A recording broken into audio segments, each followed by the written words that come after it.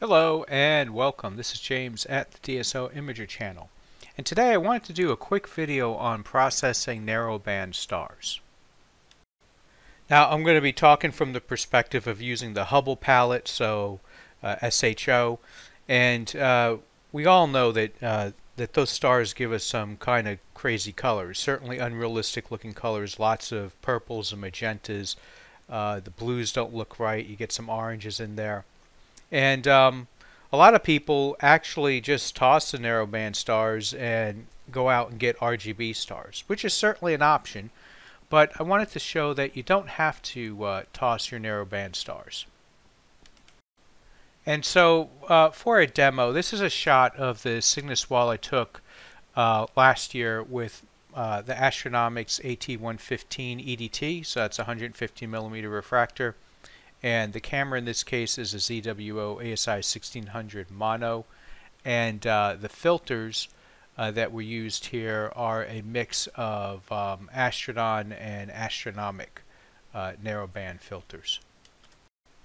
Now while the colors of narrowband stars are off, I always prefer the tightness of the narrowband stars actually over RGB stars. Now today with tools like Blur Exterminator and Star Exterminator, or different techniques for star removal and star de-emphasizing, it's not so much of an issue, but still you're starting with from a better spot, color notwithstanding, using the narrowband stars.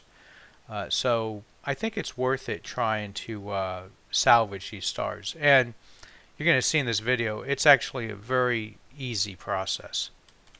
Alright, so let's take a quick look at the stars, right, and we can see these colors, right, and this is why people are tossing these stars.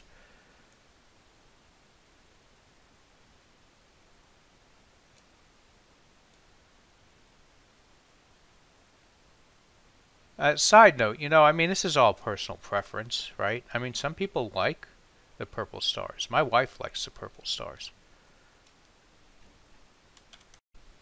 Alright, so this image is linear, right? And what I did is, and you can see it here, I ran dynamic background extraction against this image. And then the next step that I did was I removed the stars. There it is. So this is with Blur Exterminator, actually. So dynamic background extraction, then Blur Exterminator.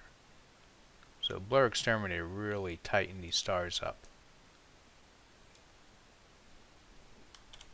So after removing the stars, I renamed the image Starless, and I did some processing on it. And so this is what I ended up with. This was actually really some quick processing that I just finished last night, just for the purposes of this video, because this time the stars are the topic and not the nebula. Okay, and here are the stars. So again, lots of purpley colors in here, and because I pulled the stars off while the image was still linear, this is also still linear. Now I know there's a lot of scripts out there today to help ease the process of stretching images and working on the stars, but honestly the steps that I take are so easy that I just haven't felt compelled to look at any of the scripts. Okay, so first thing I'm going to do is stretch, and I'm going to use this ArcSine H stretch. And what this tool does is it does a very good job of stretching the stars without blowing out the core of the stars. So it's a good way of retaining color throughout the entire star. The brighter stars are still going to have white cores with the color around the edges, but more of the medium and smaller stars are going to have a solid color across. So a blue star is going to be blue completely. It's not going to be a white star with a blue ring. And the stretch factor is what you want to use. Now it kind of depends on the image and the stars, how far you can go. Sometimes I can only get it up to about this far. If you overdo it, you do end up with artifacts in the cores of the stars, and that's usually what I use as an indicator to stop using it. So I'll first start with arcsine H stretch, and then I will finish off the stretch with regular histogram. So this is just looking at the stars, and I'm looking for these artifacts. Also, if you go too far in this, it can actually enhance like a halo or a color ring. But you see how these stars are all solid colors, these smaller ones? That's what I'm after. Yeah, here you can see a hint of the artifact that you can get. Let me see if I can give an example of what the artifact could look like if you go too far.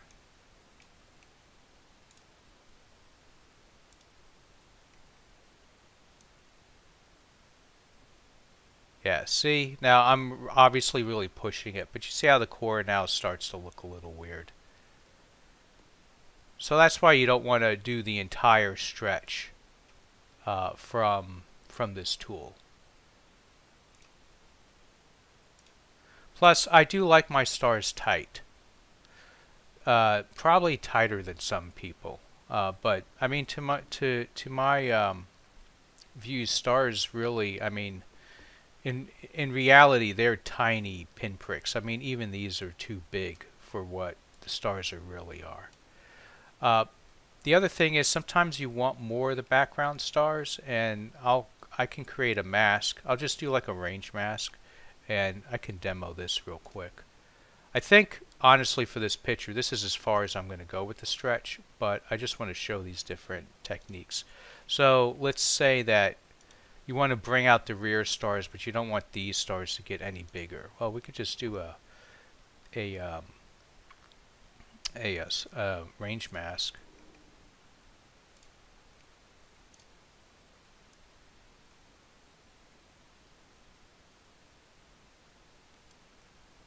And then you just add some blur, and the blur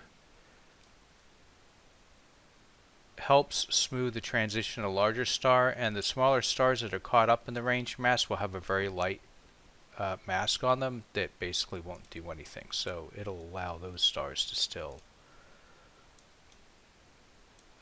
get bright. So there's our mask, and in this case I'll go to regular histogram.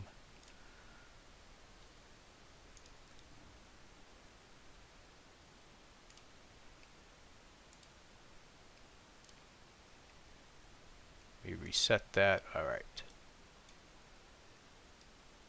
And there. So you see it's still allowing the halo to grow, but the core of the star is not adjusting, and it's allowing all of these other little tiny faint stars in the background to pull out.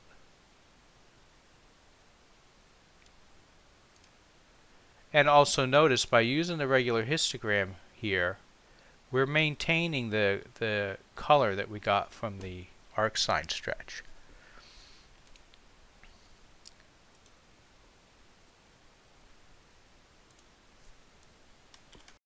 So actually, I will give the whole image a little bit of an arcsine, of a regular stretch. Yeah, just to pull out some of those fainter stars.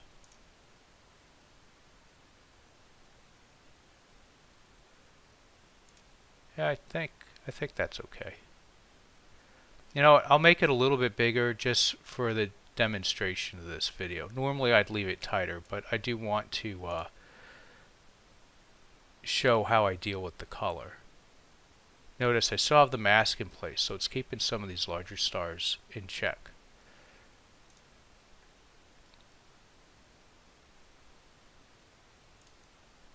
Alright. How are we looking here? Maybe a little too far. There we go.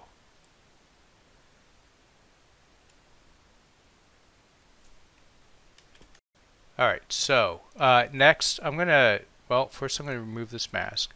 Next, I open up curves.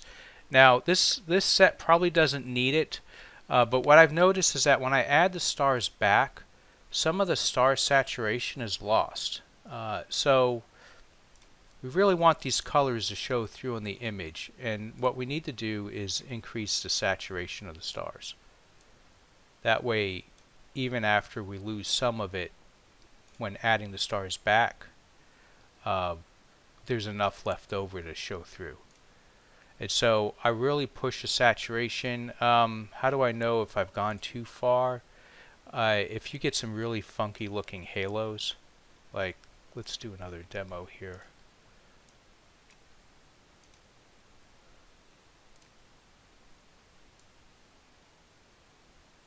Yeah, see how we get in the weird colors inside. Sometimes the ring around the stars is really bad too. Alright, so let's run with this. Now, it's really easy here. We just use the SCNR tool.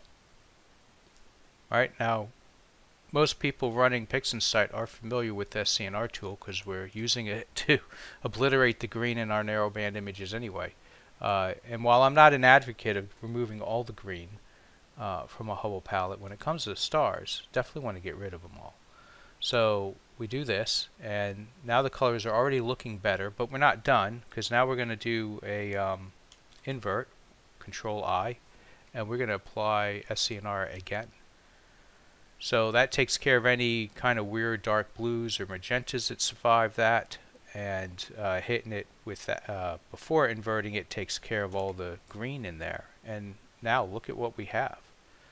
I mean, we have a nice collection of red and, well, orange and blue stars. The blue stars in particular look really nice.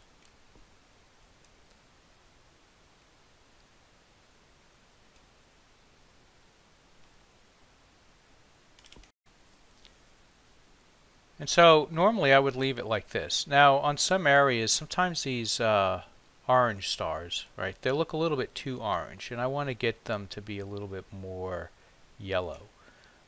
So what I'll do in that case is first I'll make a color mask,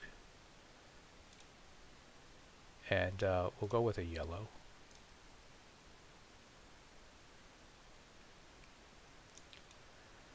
And then I will invert the star image and apply the mask.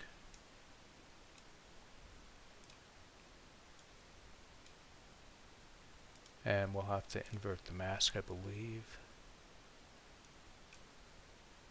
Yeah, so basically we want everything except these orange stars masked off.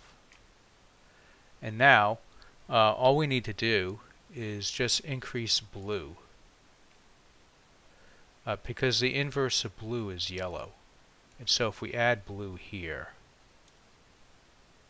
to make these orange stars look more blue, see how blue that one looks now? This should give us a more yellow look.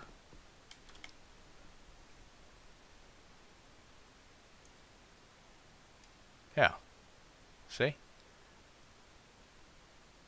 And it's up to you how far you want to go with that. Yeah, see the color difference?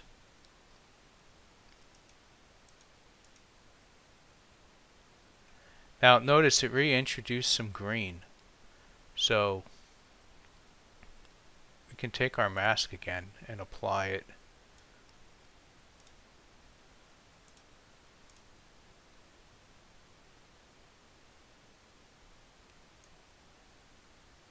Yeah, and then we can hit this with another round of SCNR to take.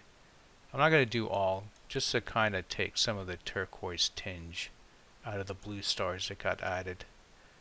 Yeah, that looks better. Move the mask. And there. So now it's less orange and more of a gold. And I think these stars are ready to get added back to the image.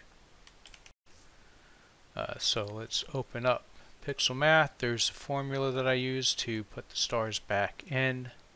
Create new image. And how do we have it? There we go.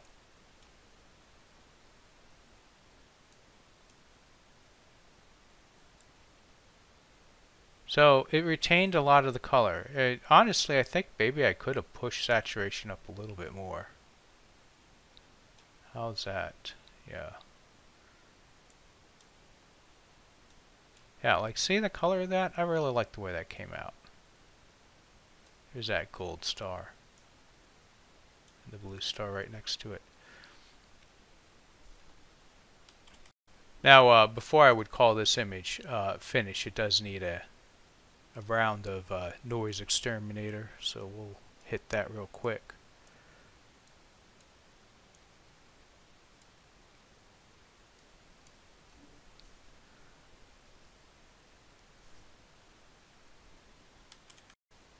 Alright, noise exterminator just finished, and we'll take another look here, and there we go.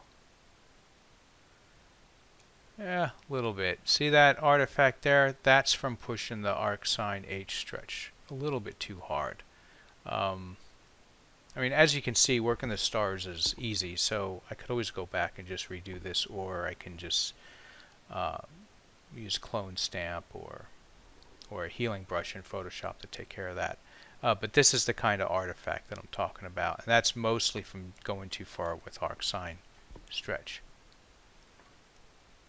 But other than that, I think this came out pretty good. I like the star colors I'm getting, and you know, so there it is. I mean, that's an option. You don't have to get RGB stars. These narrowband stars are certainly salvageable. So with that, thank you for tuning in. Please give the video a like if you enjoyed this. Love to hear your comments on what you guys think of this process. Is this an easy process? Is there a better way to handle narrowband stars? Or are these still not good enough and you're sticking with the RGB stars? I hope everyone has a good rest of the day and clear skies.